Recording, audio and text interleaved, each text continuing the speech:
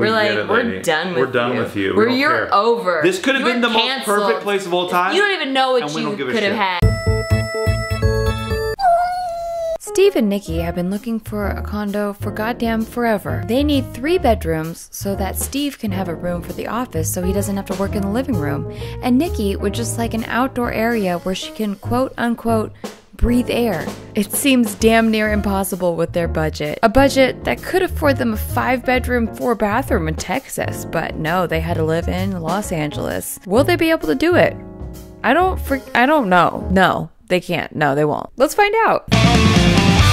Hello and welcome to the season finale of Conno Hunnahs. It only took a series finale, and what a finale it is. It only took a year to get here. Holy shit! It was a journey, you know, when we started out, I really thought like, oh, this will be so great. Like in 3 months, we'll have a house. Let me tell you, we've been Conno hunting for a while.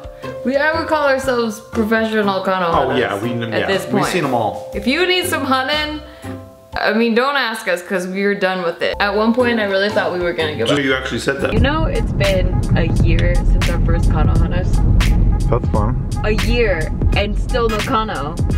We are really bad Hunnahs. We're just hunting right, you know? We're hunting for the great white buffalo. Honestly, I stopped vlogging all the places that we were looking at because it stopped being cute. Because it went from being like, we're gonna go buy a house to, I don't think we're ever gonna buy a house. We want the great white buffalo. We do want the great white buffalo. It's been really hard to find a place that's in our budget, has what we want, and that we both agree on. We're gonna just die in this apartment. Yeah. That's what I said. So like, it was more likely that we would just die in that apartment. Yeah. So the first place we went to, it was not in the neighborhood exactly that we wanted. It was kind of like on the outskirts of one of the neighborhoods that we really liked. But it was an up and coming neighborhood. So this isn't the worst area we've looked at, it's just not our favorite area. The place might make it worth it. It's an up and coming neighborhood. Up and coming neighborhood. Once you step in, it's great. Okay, so wait, we just came in right here. And then, get out of here. Look at a huge ass kitchen, Casey Tuesday. And then look at, oh my gosh, it keeps going.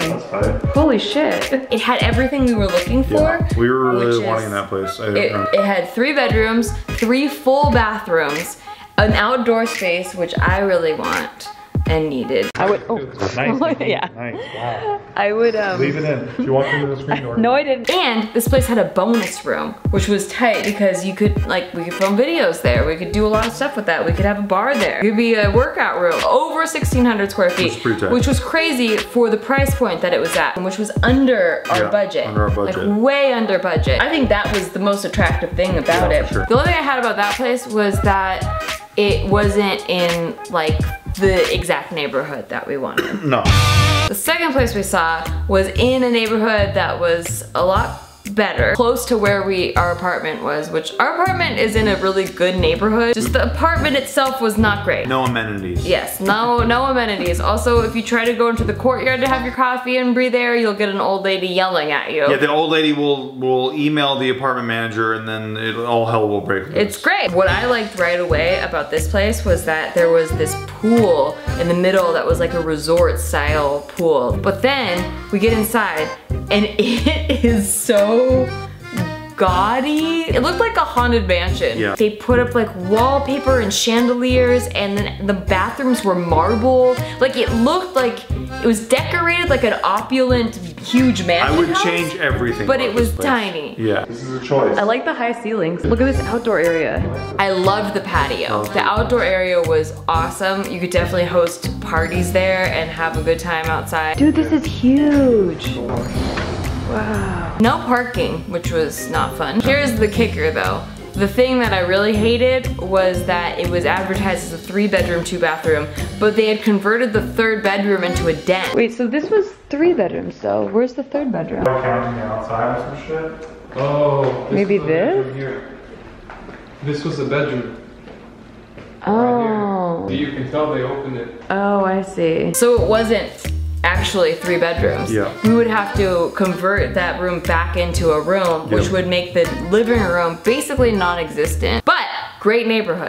And then on a different day, we looked at this place that was in a great neighborhood, like one of our top choices, like top choice neighborhood. It was on the 3rd floor, it was a corner unit which was awesome. It was really nicely lit. There was a pool, which you know, I'm a water baby. I freaking love the pool, okay? It's 1,500 square feet, but it was only 2 bedrooms. And the thing was, they had like this huge, I'm talking a room size walk-in closet in the living room. 2 walk-in closets in the living room that could have made another room, basically. So we were kind of saying like maybe we could make that into another room for Steve's office. Maybe we could combine those 2 closets and make a separate room.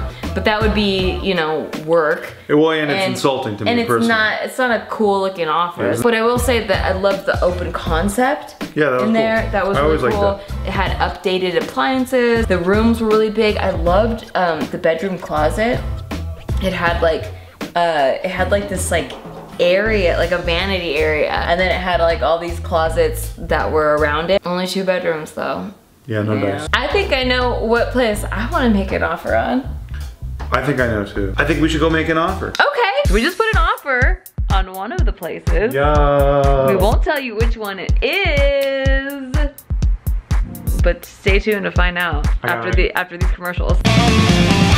We picked house number 1 or Conno number 1. Conno number 1. We hunted it. We shot it. We got it. We killed it. We killed it. We cleaned it. We dressed it, and now we're eating it. And now we're living in That's it. right. Inside its body. Here we are. So we've been living here for about 6 months now.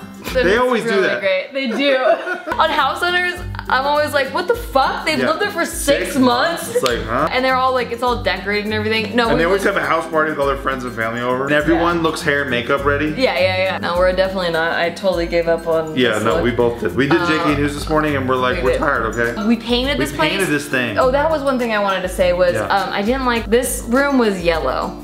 Yeah. When we first looked at this place, I didn't like the, It was like a mustard, like a Dijon yellow. Puke yellow. It was Grey Poupon yellow. Okay, sure. It was Grey Pooped on yellow. Exactly. We did it! We got we bought a house, dude. Oh, snap. In your Happy New Year's ghetto glass. Oh, that's perfect pour. Good job. Cheers! Cheers, we bought a house. Yes, we need this after buying a house. You have no idea. Shit. Do you know that it was so much easier to sign a lifelong commitment to love you forever? Yeah. Than it was to sign a mortgage for 30 years. And much cheaper. Thank you so much for watching. Conno I hope you enjoyed this series. It was much longer than I anticipated it to be. We laughed, we cried. You know what? It just shows that if you're patient and you don't settle, and even if you have high demands with a small budget, you could still find a place you really like. We love this place. We fucking love this place. Yeah, and I cannot wait for you to see it when everything is out of box. We're gonna do a whole tour of the house tour thing. We're gonna tour, we're gonna do some DIYs. It's gonna be... You're gonna see us painting the thing. Couldn't do a Tasty Tuesday this week because the oven outlet does not work.